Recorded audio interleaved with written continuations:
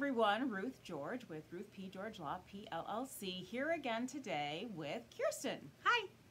This video, as with any video I put out, is for educational purposes only. It does not establish an attorney-client relationship.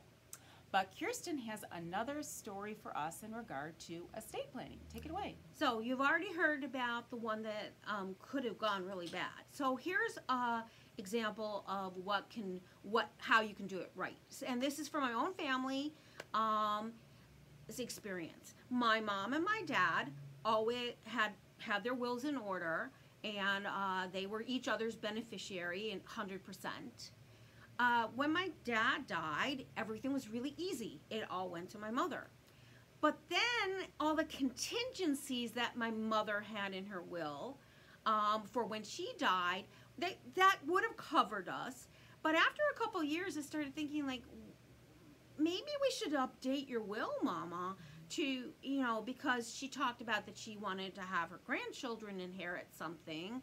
And the spouses of both my brother and I, what would happen if one of us died. So we went to the lawyer, my mother and I, and we talked about the will. And also because her executor was my father, and he was already dead, so that didn't make any sense. So we were going to make me the executor since I lived right near her and still do. And so we did the preliminaries, and then my brother came in to town for a holiday, and so the three of us went to meet with the lawyer with a draft of the document, and we tweaked it and discussed things so that my brother and I were talking about this with my mother, with the lawyer. That's not for everybody, of course, but we communicated.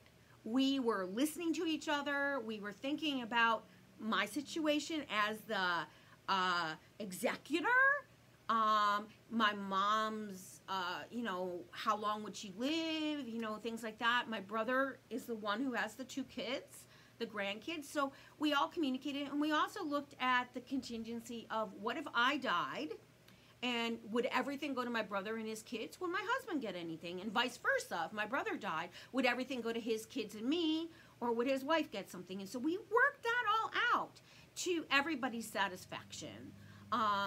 And so that is the example of a family that worked together on a will, because even though it's my mom's decisions, she's got two kids, she's got two grandkids. Having us know what's involved before she dies is a whole lot better than, oh, here's the reading of a will, here's all the shocking things that you see in the movies. Right.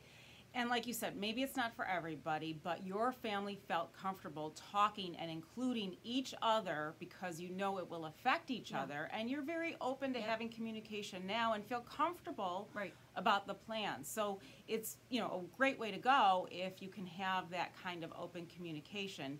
And it's so important to know that you are not just thinking of assets, but you're thinking about people. Yeah. And people want to keep their relationships intact, and to do that, it's most beneficial for the planning to be open and to communicate that and have the clarity for everybody involved. I had a situation where there was an estate proceeding, and apparently the individual who passed, he was working with another estate planning attorney and just could not come to terms with what he wanted to do. There was, this person lived in the house, this person didn't, this person's wealthy, this person isn't, there were only two kids.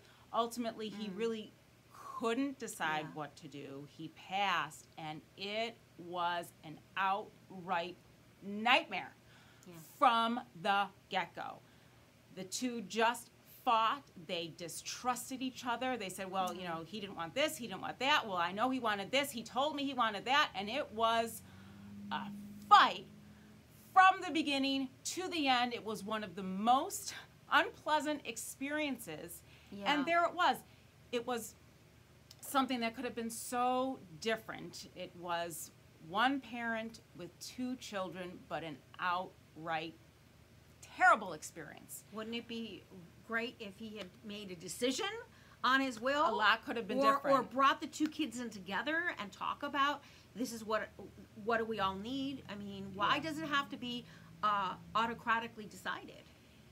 yeah, there's so much to be said as far as planning early enough so that you can try and wrap your head around things and talk to people and bring in other help if needed. And it's also not just the will, right? It brings up this idea of having other documents in place, power of attorney, healthcare proxy, whatever else you may need, and making sure that you have all your ducks in a row. But my gosh, what a great example, Kirsten. Yeah. Thank you so much. So there was some kind of thing that disclaimer that you need to say? Yes, this video is for educational purposes only. It does not establish an attorney-client relationship, but Kirsten has been so wonderful in sharing her experience, and I do hope it helps you. And tell them how they can get in touch with you. All right, so you can get in touch with me through my email, which is ruth@ruthp as in Pamela George law.com, ruth@ruthp as in Pamela Georgelaw.com. You're so fabulous, Kirsten. Thank you. Thank you.